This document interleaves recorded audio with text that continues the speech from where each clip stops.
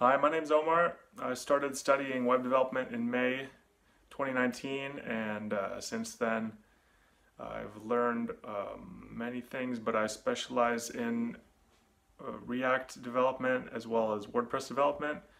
I enjoy challenging problems, and I like to get really dive into things when there's something that I think I can't solve right now. I usually end up just spending many hours going down rabbit holes and trying to find the solution. So if there's something the problem that seems like it can't be solved, I can usually find the solution or find some way to work around it.